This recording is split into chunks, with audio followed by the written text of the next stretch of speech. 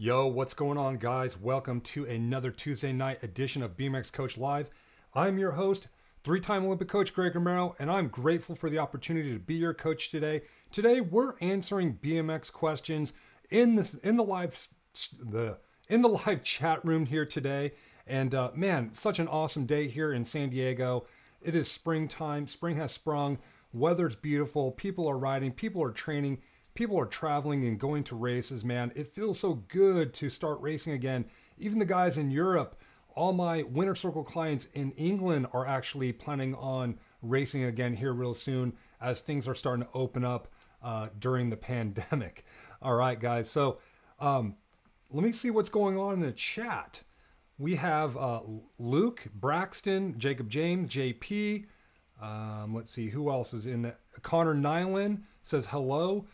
Guys, hello, welcome back to the show. If you guys are watching this on the replay, thank you guys so much for coming in and showing up. And also, if you guys want to support the channel, if you find that this video helps you, make sure you guys like the video, comment, leave a comment below, and more importantly, share the video. You know, my mission on why I do this is to help out as many younger and newer riders in our sport. It doesn't matter what age. And that way, these guys that are coming into the sport, listen, the sport is so hard. It's so hard to figure out. And the more information we can give these guys, the more they're going to be able to improve. And when they improve, they're going to have more fun. And when they have more fun, they stick around longer. And it's awesome when we can show up to the track and there's just so many people at the local track. And right now, man, the sport is growing. So, you know, while the heat is on, let's strike when the iron is hot, so to speak. So we're going to jump right into the Ask Coach G segment. Typically, I do a presentation, but man, so many things going on here in San Diego. Man, I'm going to be moving here in the next four to 6 weeks. We just bought a house here in San Diego. Been renting for the last few years here, and it's going to be crazy because we're going to be renovating the kitchen and I'm going to be going back and forth from the place I'm in now to the new place. So we're going to be going back and forth for like the 4 to 6 weeks. It's going to be hectic. So yeah, it's a lot of stuff's going on. Man, Audrey says, hey coach. Ellie says, hey guys. Luke says, you coach Connor Fields. I did not coach Connor Fields. He has his own private coach. I did, however, coach a bunch of different names, right? Like Mike Day, Jill Kittner, Corbin Sherrod, Dave and Herman, just to name a few that went to the Olympics. And yeah, let's jump right into it. JP ask, oh, let me switch this up to Ask Coach G. Boom, there it is. JP from Canada says he wants to know how to deal with the fact that we are improving through training, but still not winning. What do you tell your athletes? JP, that's a great question. So here's the deal, man. When it comes to, it's tough, man. Like, I think we live in a world first and foremost where we want instant gratification, and we're programmed like that today. You know, it happens, it starts and happens to end with a smartphone, right? Like most of us have social media. Me personally, I've been doing a really good job staying off social media, mainly just because I've been so busy. But, you know, when we post or, you know, we're looking for quick validation, right? Like our egoic mind, our subconscious mind is always looking for validation.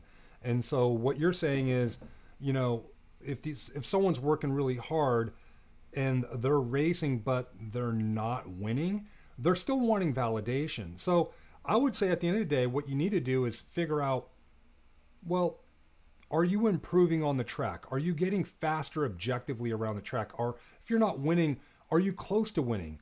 If you're a guy that's struggling in the main events going, you know, that's struggling in the back of the pack from the 5th to the 8th, the rear 4 guys in the race in a final, are you seeing yourself jumping up to the top 4, right?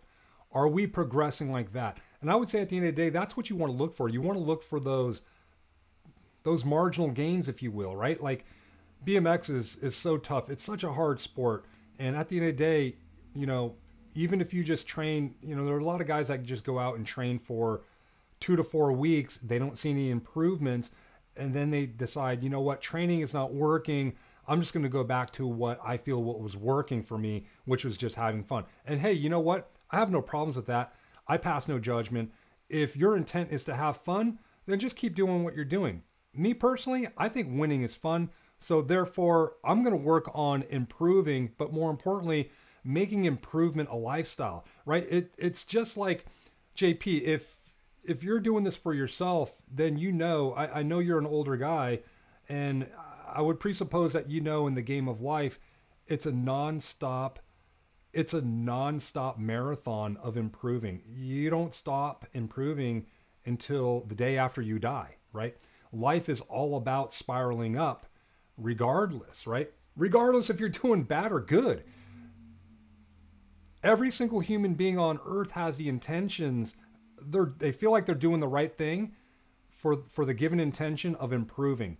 And here's the thing, it gets really weird because sometimes improving in regular life means moving away from pain or moving towards pleasure. Certainly in racing, you know, we want the pleasure, right? We're looking for I would say for the most part, for people that are going after the win, they're going for that external validation. Now here's the secret.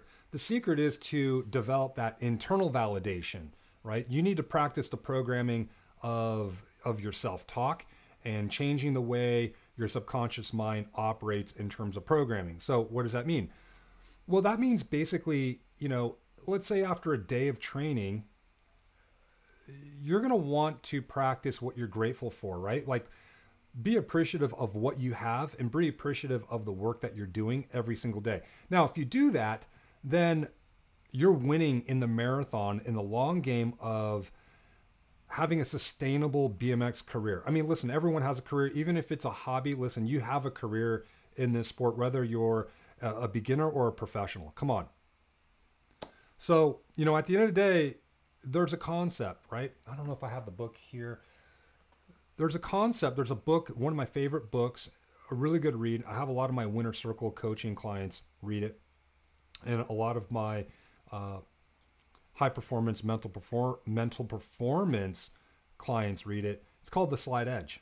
And basically the premise of The Slight Edge is it's all about doing the little things every day that don't seem to move the needle, that are easy to do, but also easy not to do.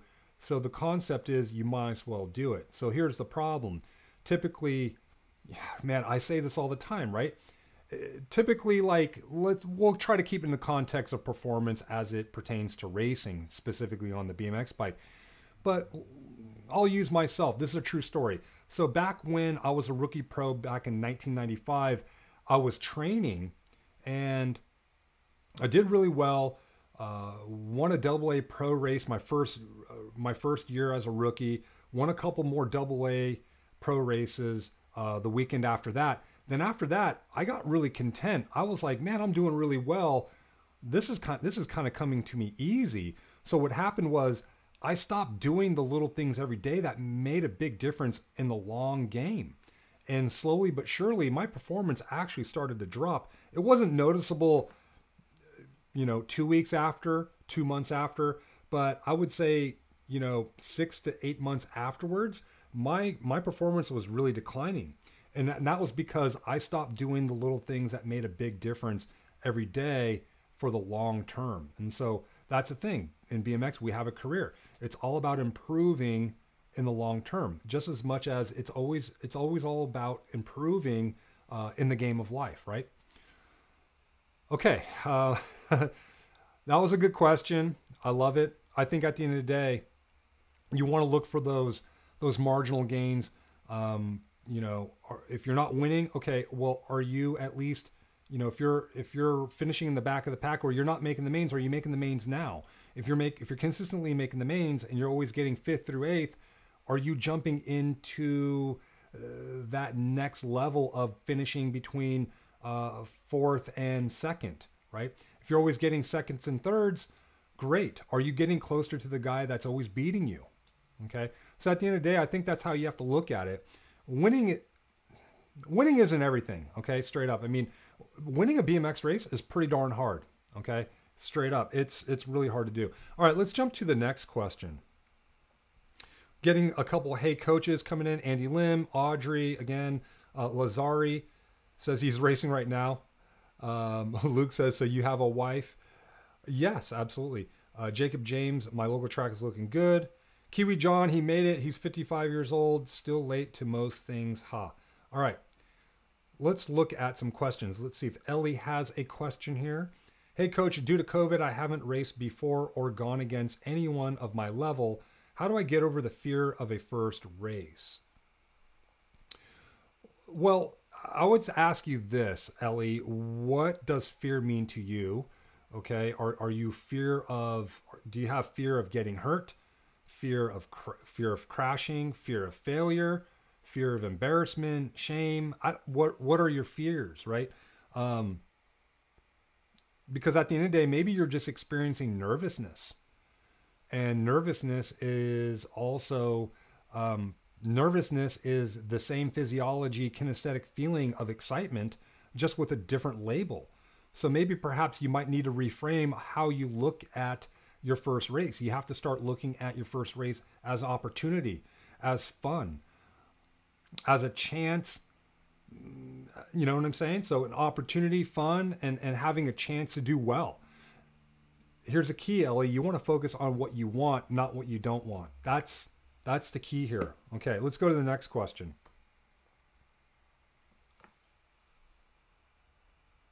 Jacob James, I went from 175s to 180s.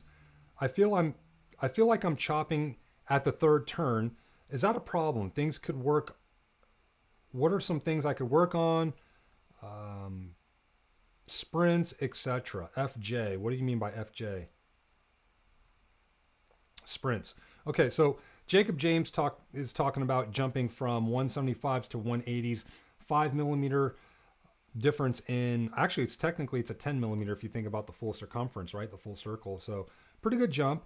And he feels like he's chopping coming out of the third turn. Hey man, that's great. If you're not chopping out of the gate down the first straight or even out of the first turn, that's great, man. That's fantastic.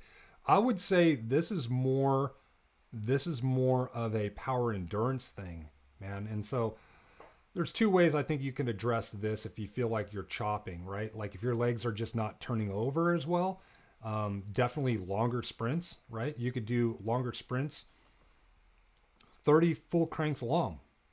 30 full cranks long is pretty good.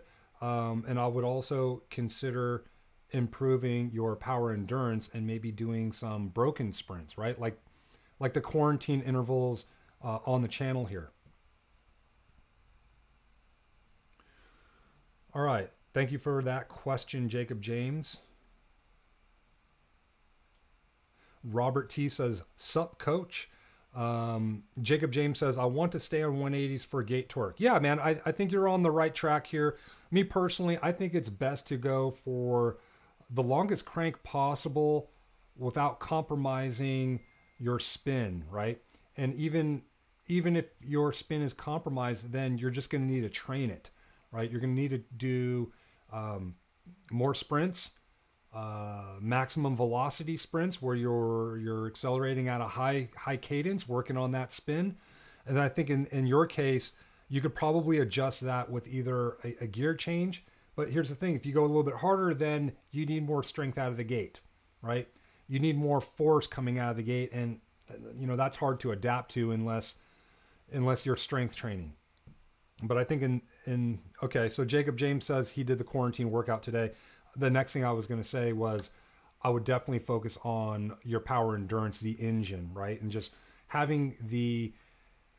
working on the metabolic capacity, because here's the thing, when you're coming out of the gate, going down the first straight, going in the second turn, you're roughly at least 10 to 15, if not 15 seconds already into the race. So you're already moving into another metabolic energy pathway. And that energy pathway is going to be more power endurance. You're not really firing your maximum fast twitch fibers at that point, okay? Because you're already starting to move and shift gears into a different pathway because the first 10 seconds, you've already burnt up what is called your ATP. And at that point, you've ran out of that. So you have to shift gears. You have to move on to another metabolic pathway. If you're not training that metabolic pathway, then I would say that you need to address that and then see how it goes from there. You're welcome, Jacob James. It's my pleasure. And I'm over here getting texts. Maybe I should.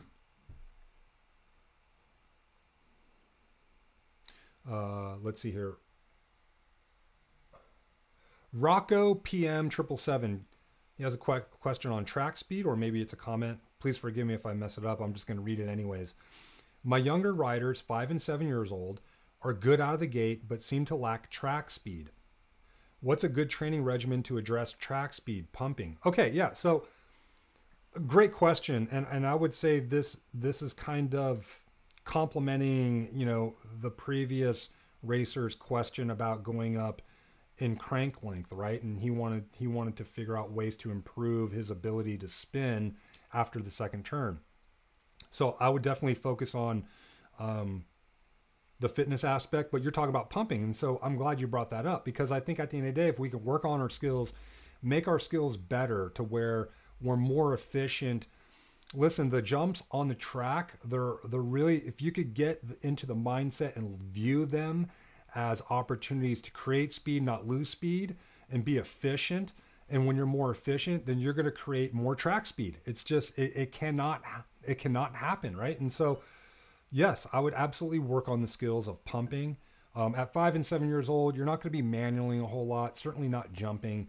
So yeah, definitely pumping, absolutely. And I would also say at 5 and 7 years old, if they're working on pumping, you can also alternatively, away from the track, do body weight exercises. Exercises like single leg lunges. Well, anytime you do a lunge, it's going to be a single leg, but do anything either unilateral or bilateral. Bilateral will be something like a body squat, and just do a bunch of those. Okay.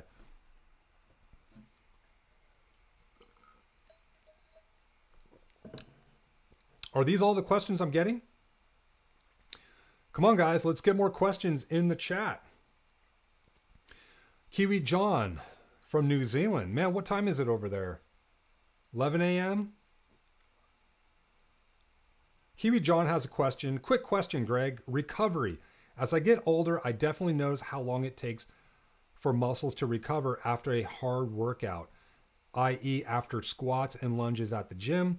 Legs can be sore for days. Yeah, I agree, man. I'm getting older as well. I train regularly. It's part of my lifestyle. And yeah, man, I've noticed myself typically, after a weekend of riding my bike, like let's say I go hard on Saturday, somewhat hard on Sunday, but not really. Typically I can rest like on a Monday and then come back Tuesday and I'm feeling pretty good. Nowadays I'm not feeling as easily recovered. I need a little bit more time. So what I'm doing is I'm going back to that Sunday workout, and I'm actually watching the amount of volume that I'm doing. I'm cutting that in half, and that way I can recover a little bit more. I'm not adding so much stress. So here's the thing. I would say the older you get, the more frequent you need to train. And of course, you're talking about training in the gym. I would just be conscious of how much volume you're imposing on the body. Now, volume could be in the way of reps or sets. Personally, today, I'm training in the gym, and what I'm doing is I'm not doing anything over 5 reps. There's just no point. I don't need to do hypertrophy. Listen, I'm training no different than, say, yourself who's racing recreationally. I don't need to go through a ton of hypertrophy work and going in there and going into the gym and then trying to leave the gym with the goal of leaving it all on the table and, someone helping me walk out of the gym, so to speak. That's not the game that we're trying to play these days, especially the older we get. There's no point of breaking yourself down so much to the point where you can't operate for a couple days. You're a BMX racer. So, you're not a bodybuilder where you're training 5 days a week and you're doing split days, going into the gym twice a day. Listen, I would say it's best to take a look at your training program, what you're doing at the gym. Take a look at, how many reps you're doing, how many sets are you doing? Is there anywhere where you could actually cut some volume down? Okay. So for example, For me, I've noticed I've been able to recover and ride my bike on the weekend. I do my leg workout on a Tuesday, so today I did my workout. And right now I'm like, I did single-legged squats, a Bulgarian split squat with a barbell on my back. 175 pounds. That's around my body weight. And yeah, could I go in there and do 6 to 8 reps? Yeah, absolutely. I'm just doing 3 reps. And what I'm doing is I'm adding more sets. So if I do 3 sets at 3 reps each leg, you're talking 9 reps each leg and move on. Of course, there's a bunch of reps that warm up to that weight. But, I call that my working weight once I get there. What are you doing there? Because if you're doing 5 sets of, 10, 50 reps, is that necessary? Maybe you could just focus on execution, on how fast you lift the weight and do less reps, and you can get more out of that. All right, Kiwi, I hope that helps, man. Watch the volume. And, at the end of the day, when it comes to recovery, sleep is your best friend. There's a good book called Peak Performance, and they have this equation: stress plus rest equals gains. I mean, so resting is part of the equation of training, right? If we stress something, we need to rest it. Okay, so keep that in mind. That was something that, my practitioners that I had at an early age in my 20s when I was racing professionally, I had massage therapists and chiropractors who were really good friends, and they were on my team. And they were like, Greg, you're overtraining. Like, when you train, you need to rest. If you train, you rest. You train, you rest. And I couldn't get that through my thick skull because I was thinking, man, I need to train because the other guys are training harder, and I know they're training right now. And man, I had this fear of missing out, right? And it wasn't doing me any favors. I was tapping into my adrenal glands. I wasn't able to ride my bike at a high level when I practiced it. And I was riding my bike a lot under fatigue. And when you're riding your bike under a lot of fatigue, listen, you're actually deprogramming your ability to pedal fast or be explosive. So at the end of the day, you're a BMX racer, man. Use the alternative training as a complementary way to get faster. It's not the way to get faster. Riding your bike is the way to get faster. Going to the track is how we program. We want to make sure that we're fresh enough to show up to the track and program ourselves to end on a high note with neurological high capacity of speed of discharge. All right? Cool. Cool. We're starting to get questions. This is awesome. I hope that helps, Kiwi John. Another thing when it comes to recovery, I like foam rollers.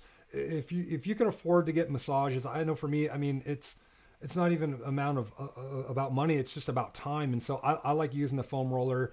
And of course, rest, foam rolling, rest, nutrition. Nutrition is always key, right? Like, think about, like, the older we get, the more harmonized diet that we need to have in terms of acidity to alkaline, right? I've just noticed that the older that we get, listen, because anything acidic is going to be edema. It's going to cause swelling, and swelling is not going to allow our muscles to recover. So think about foods. There's a guy who's the owner of and founder of Bulletproof, which is a company that's all about optimizing high performance health. They actually started, his name's David Asprey, and he has Bulletproof coffee.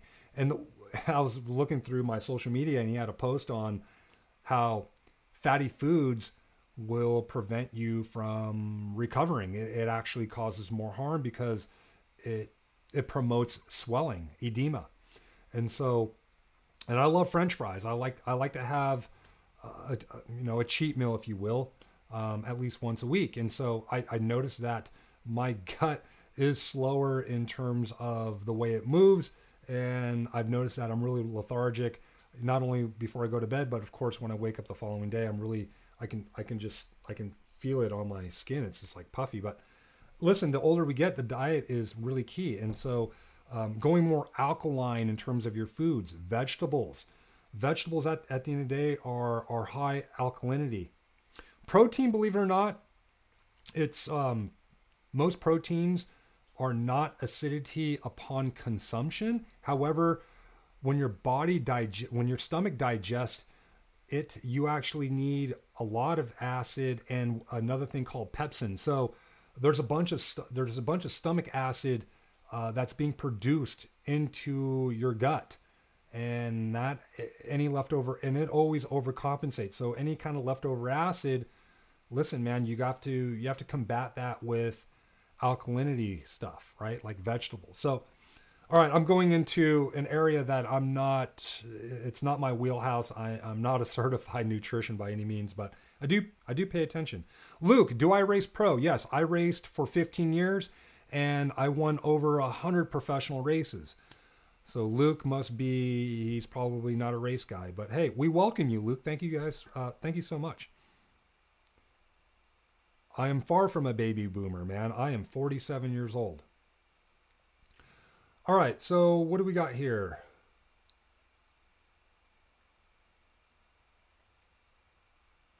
Danny Booby from Australia. On recovery, 2-day race meets in Australia. We have a few races that are a true 2-day meet, 3 motos, semis, and finals each day. Any advice on what to do to feel fresh for day 2? Listen, man, I would say at the end of the day, everyone who has raced the first day, you have to presuppose that they're also going to be potentially fatigued the following day, right? It's kind of the same for everybody. I would say at the end of the day, it's all about how you perceive it, Danny.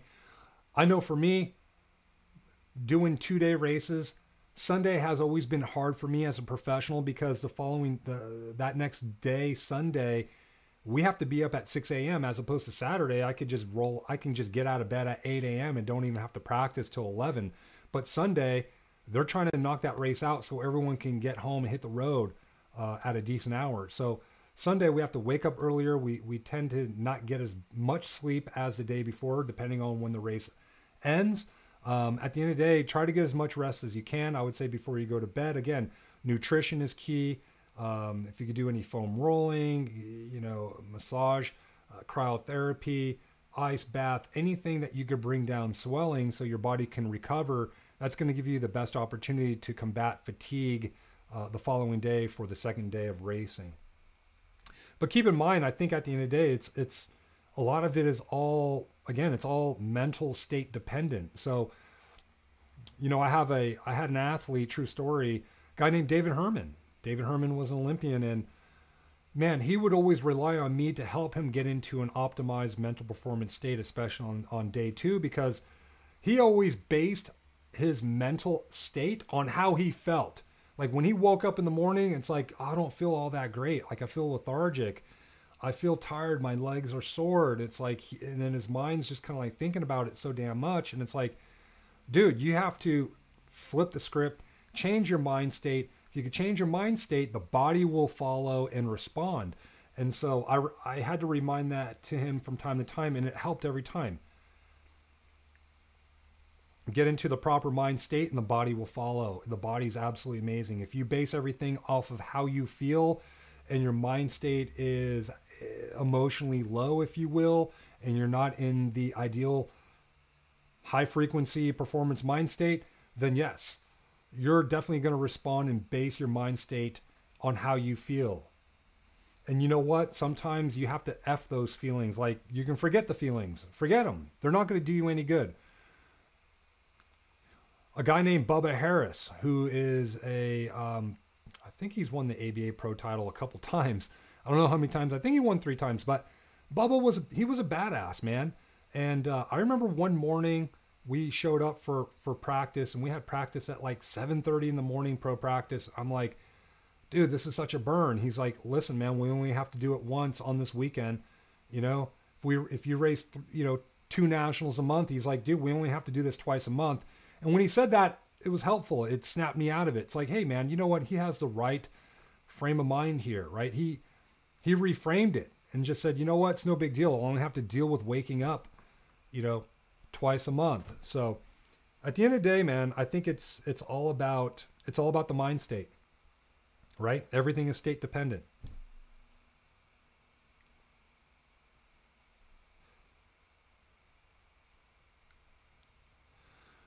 Let's see, Ellie BMX, for a 13-year-old intermediate racer, how much should I be working out, e.g. 3 to 4 times a week? Okay, so working out, what does working out mean to you? Does that include going to the track, doing sprints, doing strength work? Intermediates, it depends on how serious you are, right? Do you have track access? Do you have the ability to sprint in a bicycle-friendly, safe area away from the track? Do you have gym access? At 13 years old, you could probably start going to the gym. If not, are you doing body weight strength exercises? You would be surprised, Ellie. If you go check out bmxtraining.com, there's a 2-day free trial. Go on there and check out, like, I don't know, the 21-day faster first straight challenge. You will see there's probably 6, 7, 8, probably 8 to 9 workouts a week at the very minimum. You would be surprised. Our workouts don't have to be long, and they don't have to be long,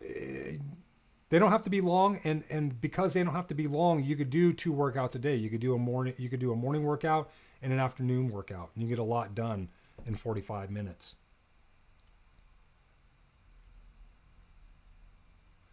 Jacob James, I've been doing the 5 sets, 5 reps on all your suggestions. Been feeling good and not broken in the morning. That's great. And Jacob, you're what, 15, 16 years old, man? I would say you could probably start ramping up the weight, reducing the reps, and focusing on more explosive movement when you lift. Why not, man?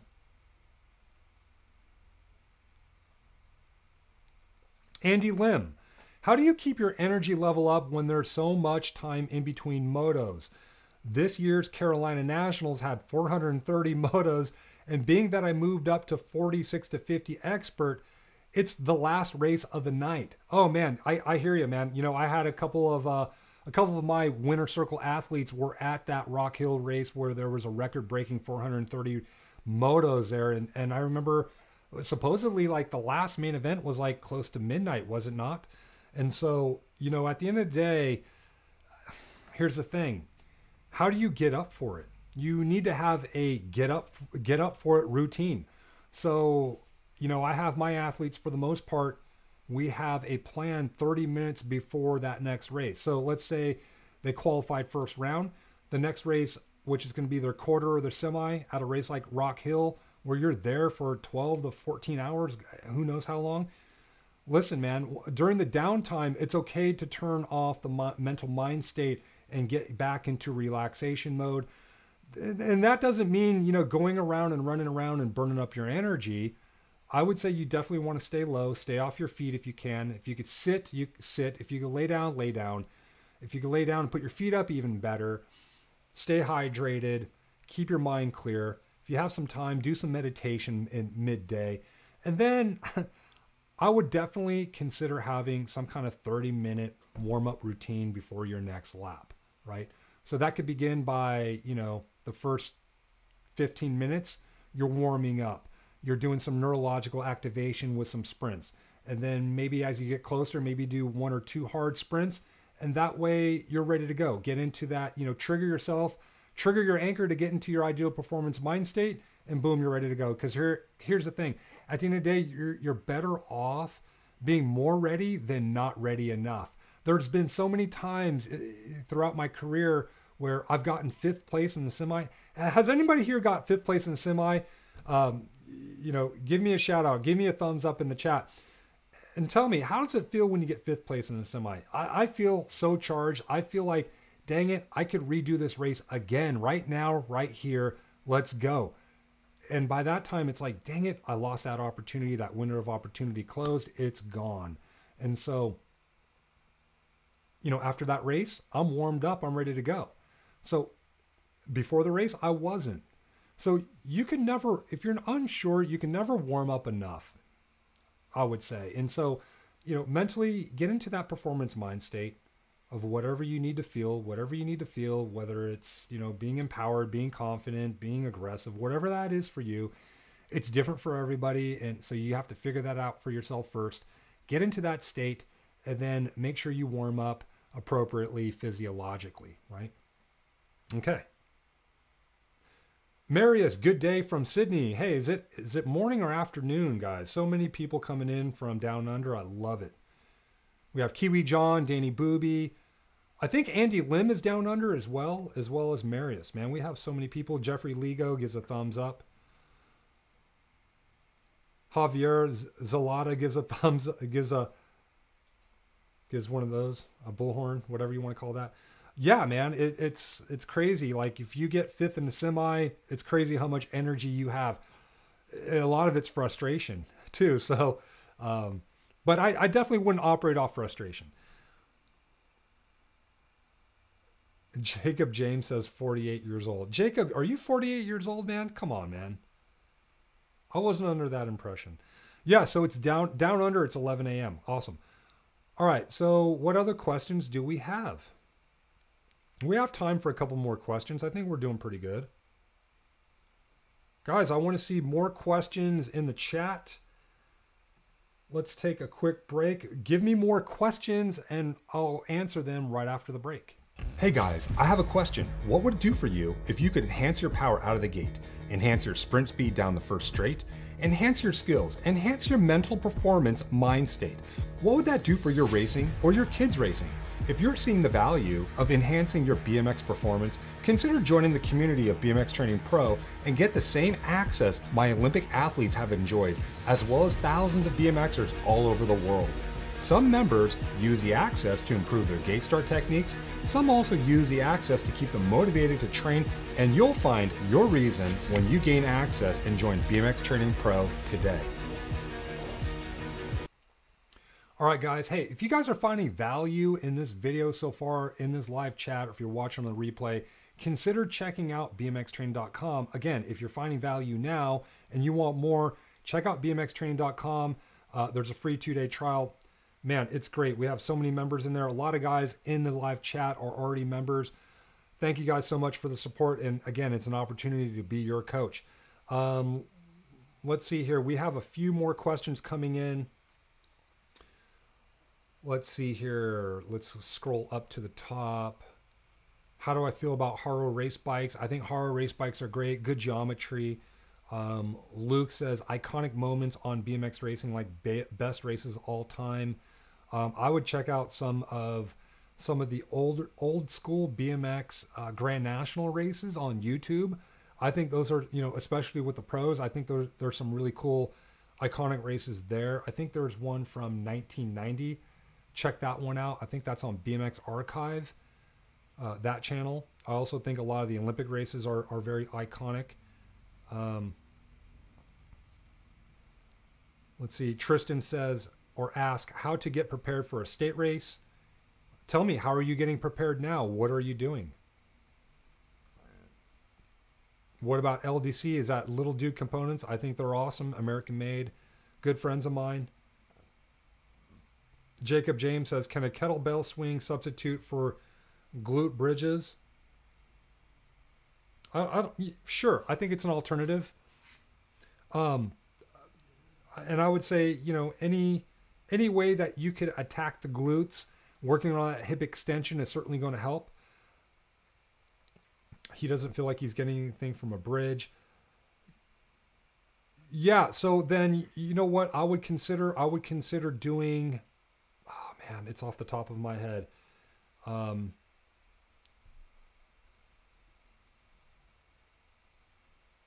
me see if I can find an exercise for you, Jacob. It's I can't say it, but I can see it. Forgot what it's called. Marius from Down Under says, when and why should one go clipless? Ooh, good question. What age? Kid, newer rider, older rider coming back into the sport, was racing on flats and now everyone's clipped in. When? I would say at the end of the day, it's crazy. Let me give you an example. This is a true story, Marius. When and why? I would say at the end of the day, I was a guy that I kind of fell to the outside pressure, right, of going clipped in. And basically it was because I think it was 2000 when all the pros, everyone except for me, was clipped in, and I was just being hard-headed. Okay. I was being hard-headed. I reveled in the fact that I was the last one to clip in. I was on flats. And I remember being in the main event on flats. And, I made it a big deal. They're like, oh yeah, Greg Romero's on flat pedals. I put my feet up, and it's like, in hindsight, I was just being goofy, but man, I did notice that they were faster. The rest of the guys, that they were getting on top of the gear, second, third pedal faster than I was. And for me, that's when I realized, there is a performance advantage here, and I should just go ahead and suck it up. Cave into my ego, leave my ego, at home, and show up to the next race with clipless pedals. For me, that's how it worked. For you, I don't know. It really depends. Are you racing? Are you finding a need because, you're underperforming and you're looking for some kind of equipment advantage? Okay, but I don't know if, great, but are you working out? Are you doing sprints? How often are you going to the track, right? At the end of the day, are you taking action and doing the hard work? Doing the hard work that's easy to do every day, that's also easy not to do, so you might as well do it. Are you doing that, right? Are you investing every day? And if you're investing every day, and, I guess where I'm trying to get at is, are you putting yourself in a position to deserve to put clipless pedals on? Okay. And, that's not my rule, but I would say at the end of the day, I think that's really important. Are you doing the hard work? Because if you're not, I would say, doing sprints, going to the gym, working on your reaction time, working on your things like acceleration, position out of the gate, working on getting on top of your second and third pedal.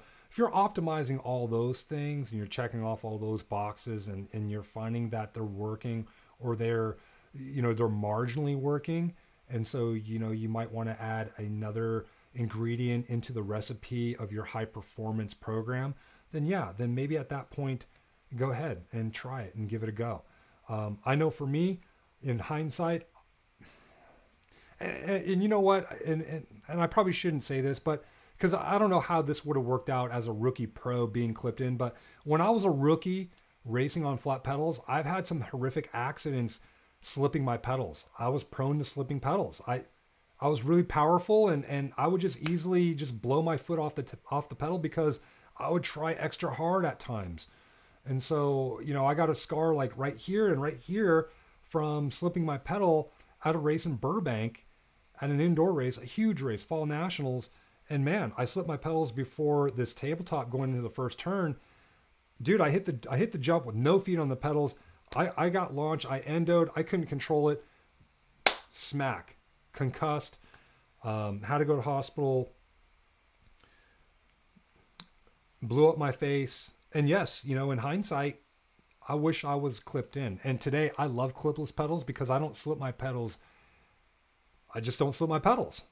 But at the same time, have I had weird wrecks being clipped in? Yeah, I've had wrecks where I couldn't clip out. Oddly enough, I hit a pro section, couldn't clip out, and did like a half backflip. So, at the end of the day, crashing is crashing. But personally,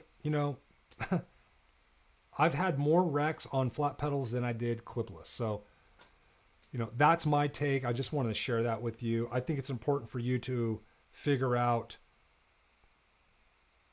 on your own. And again, go through that checklist of doing all the other things that are contributing to the marginal gains to improve your high performance. If you're doing that, then you're definitely putting yourself in a position to put clipless pedals on. Because here's the thing, if you put clipless pedals on and you're not doing all the hard work, I don't know if you're going to see a significant difference, right? And then that could potentially mess with your mindset, right? What you value and what you believe.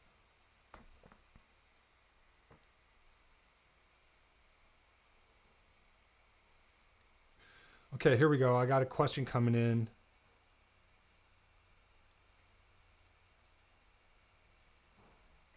Okay, Maria says, I'm constantly significantly progressing, love BMX, riding 4 to 5 times a week, race every week or every second week, and he's also doing sprints and gym at home. Yeah, man, so you're doing the right things, you're on the right track, you're already contributing to the marginal gains as it pertains to your personal high performance program. How old are you, Marius? Answer me that. I'll go on to the next question. Hello, coach. This is from Don Fausto. Hello, coach. 49 years old. I ran in the 80s. Did you run or did you race in the 80s? And I decided to go back last year. What advice do you give me to overcome the shock of adaptation? Man, at the end of the day, you just have to keep imposing the demand. That's it. What is the shock that you're experiencing? Is it mental or is it physical? If it's physical, listen, all you could do is consistently show up and keep imposing the demand, and you'll overcome it. You know, it's funny. I'm glad you brought this up. It's been a while since I've played ice hockey, and in the beginning of this live feed, I was talking about how I was moving. Well, I'm moving. I'm still going to be in San Diego, but I'm moving closer to an ice skating rink in which they play adult league hockey. They have pickup hockey, which is like, you know, practicing games. It's like pickup basketball, if you will. Nothing official. And then they also have what they call it stick and puck, which is go out on the ice rink and, you know, no games allowed, but you can skate around with a puck. And perhaps if there's a goalie there, you could get some shots on the goalie. No different than going to the BMX track and practicing. And I still have all my hockey gear, and I was daydreaming the other day, like, man, it'd be great. I'd love to get at least one workout a week, get back on the ice, and start skating and shooting the puck around, and maybe potentially play some pickup hockey. Same thing, Don. I know I'm going to be going through that shock where it's like, whoa, man, do I even remember how to skate, right? Do I remember how to go from forwards to backwards? Do I know how to stop forward strides? Can I do backward crossovers like I used to? And I know I can. It's going to be awkward at first. I'm going to have to get my legs underneath me. But at the end of the day, listen, most of that neurological programming's there. It's probably just a little bit fuzzy. And so at the end of the day, if you keep imposing the demand, that neurological programming is going to get strengthened again through the concept of myelination. Myelination, interesting, awesome concept. Basically, myelination is the idea of, it's the idea of making movements more automatic by repetition, right? Through osmosis of repetition, you're making those connections of the neurological pathways stronger, and therefore it happens easier, and there's no leaks in the communication of those movements happening, right? At the end of the day, all of us BMX athletes are myelinating, okay? And so what does myelinating even mean? And let me give you a different way to look at it. Myelination, okay, so let's see here. I don't know if you can see this, but here's my Ethernet cord, right? This is a cord. Well, please forgive me, knocking over a light. This is an Ethernet cord of how I'm streaming my internet connection from the router down to my laptop right here where I'm controlling this live stream. And so this wire is really thick, but more importantly, the casing around it is really strong. Now, if there was holes in here and maybe perhaps the sheath of the wiring is not as strong, then the signal in a way wouldn't be as strong. So how it works for us is that in the concept of myelinating or myelination, when we're doing a gate start, for example, or we're starting a manual, we're making these connections stronger every time we do it. Okay. And the stronger the connection, the thicker the sheath around this connection of the entire body doing that movement, the easier it's going to be because the signals don't get lost. So think of doing something foreign that you haven't done. Maybe, brushing with the opposite. I brush my teeth with my right hand. If I do it with my left hand, that pathway it's terrible. It sucks. However, if I do it after a while, myelination starts to happen by osmosis, and I will get used to it. That shock and that awkwardness will be gone. So there's something that you guys learned again today, the concept of myelinating or myelination. Check it out.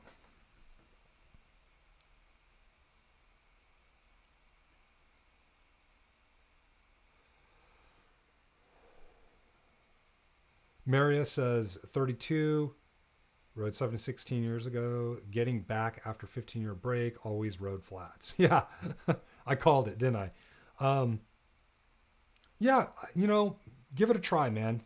Honestly, if you're comfortable on the bike, you're comfortable with your skills, you're comfortable riding in a pack, then I would say if you have all those comfort levels checked off, then go ahead and give the clipless a try. Have you clipped in on a road bike? Have you clipped in on another bike? Oh, here's a good question. Here we go. Jig801 asked, hello, coach. Do you think a Peloton stationary bike is good for training to race? Ooh, good question. I like Pelotons. I think they're great. The concept, of course, is the HIIT concept for the most part, right? Most of these classes are like 45 minutes long and high intensity and interval training. That's what it is. HIIT training, HIIT. And yes, I think there is to a point. I think there's a time and place to do it. In the beginning of the show, one of our guests here and member of our community, Jacob James, was talking about his fitness and his ability to have the fitness to spin longer cranks after the second turn. And we were talking about power endurance. HIIT interval training would definitely help as it pertains to power endurance. And honestly, the Peloton, it might be a little bit too much. It's really, really hard. It's probably going to be more beneficial if you're a criterium road racer where you're doing road racing for an hour in a parking lot, right? Where you're hitting these big wattage spikes, coasting, hitting it again. So it's not as specific as doing, say, like broken sprints. And there's a workout on this channel. It's the quarantine workout that I did with these guys during COVID last year. And basically what we did was we replicated sprints with micro rest as if we were going through jumps and then hitting these sprints again and then resting for a couple minutes. The problem with the Peloton classes is that you're pretty much following the instructor and you're pedaling the entire time. And sometimes you're just not getting enough recovery because you're training and doing these intervals under stress. And that's what it's designed for. It's designed for that concept of HIIT, high interval intensity training. And so it can work and it can also hurt you because it might be a little bit too much. Now, here's the thing. If you're doing this in the off season and you have, like here in America, in the Northeast, if you will, or northern states where there's lots of inclement weather and weather that prevents people from training outdoors, and the track's not available, nor is it open like it is over here almost year round on the West Coast here in San Diego, for example, then yes, in the off season, that's a great opportunity for you to break out the Peloton and participate in those classes 2 to 3 times a week. I think it's great. I had I had a teammate when I road raced several years ago, Robbie Miranda, okay? The ex-pro, the ex-gold medalist. We were teammates on a road cycling team where we raced criteriums here in the Southern California area. We were on this team called Surf City Cyclery.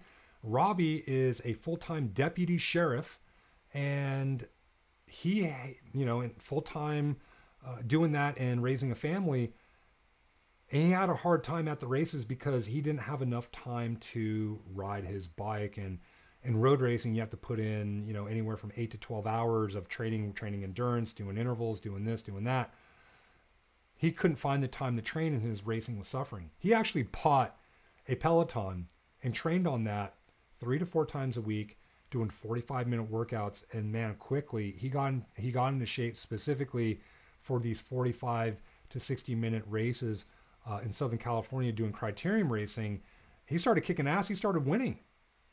So, you know, it's perfect for that. Is it good for BMX? Again, you know, that's up for you to decide. If you're doing BMX as a lifestyle and you want to do other things, you know, I'd say once a week, it wouldn't hurt you. It's not going to hurt.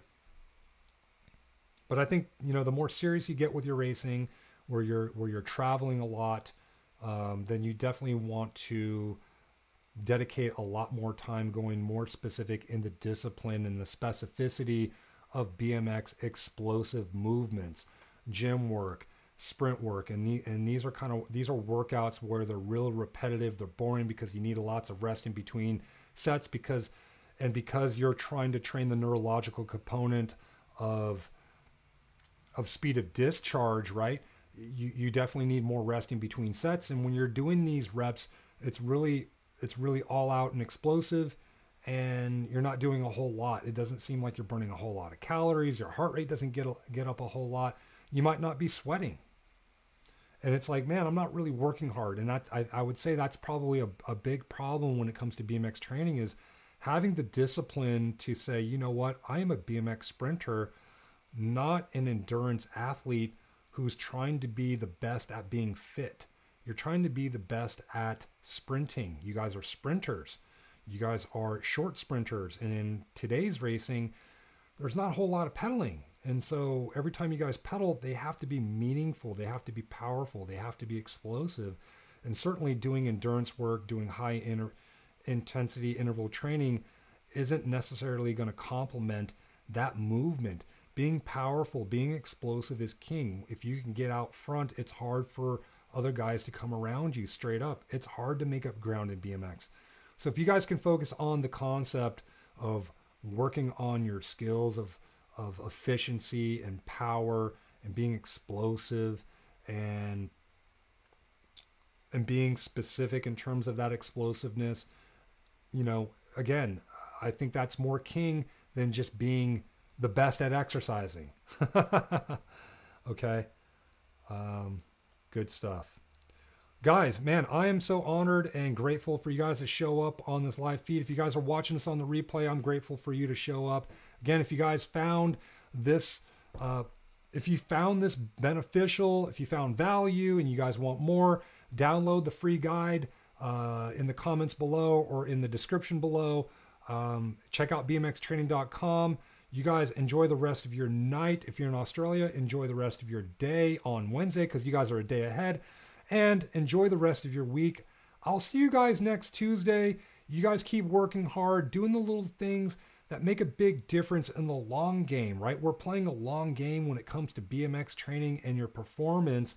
And again, if you're not seeing the gains in terms of the results, work on finding those progressions in the little things every day. Are you getting faster? Are you going from the bottom of the pack to racing to the top of the pack? Okay. It's not always about winning. Winning's awesome. Winning's really hard to do. It's also easy to do, but don't beat yourself up over it. We're playing a long game here, okay? You guys have a great week. Thank you so much. I'm grateful. Again, Jacob James says thank you. Jig801 says thanks. Luke says, bye, coach. See you Tuesday. Hey, Luke, thanks for showing up, asking some good questions. Looking forward to hearing more about your journey if you plan on racing. And yes, you guys, I am out. See you guys.